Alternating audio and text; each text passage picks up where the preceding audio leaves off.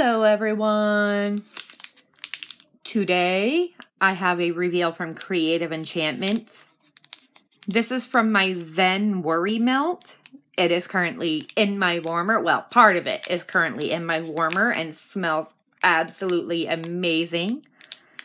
But let's see what our worry stone is. Look at how pretty. I don't have my paper down here. It's very crystalline. I love how they carved these. It's so smooth and fits so perfect. It's like curved a little bit just to fit perfectly in your hand. So let's open up our little paper here.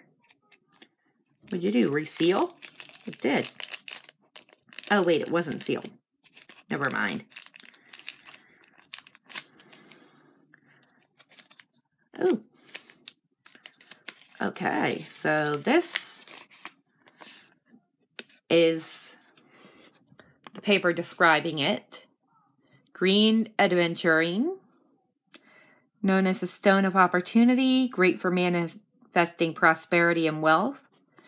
Inspires creativity, motivation, and a zest for life. Believed to amplify creativity and openness to relationships. Oh, I'm not open to relationships myself. And what have we got here? Is this like a care thing? Oh, it's just about worry stones. It says, these pocket tranquilizers, God, I can't talk tonight, use a form of reflexology or nerve pressure. Rubbing the smooth surface of the stone puts pressure on the nerves within the thumb that may release endorphins, the brain's natural relaxants. So that's a cool little info piece. I think I once upon a time had a raw piece of this that my uncle gave me. He was a geologist. And he used to bring us all kinds of cool labeled rocks and stuff. But it's quite beautiful.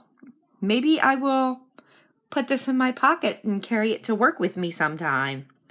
That way, if I get stressed out, I can just use this.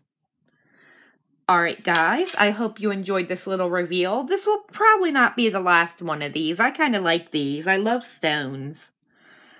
And it's a slightly cheaper way to get your hands on her wax. Her candles, while well worth it, are a little pricey, but worth every penny. But I don't always have money for a candle, but these are inexpensive enough that I can usually afford them.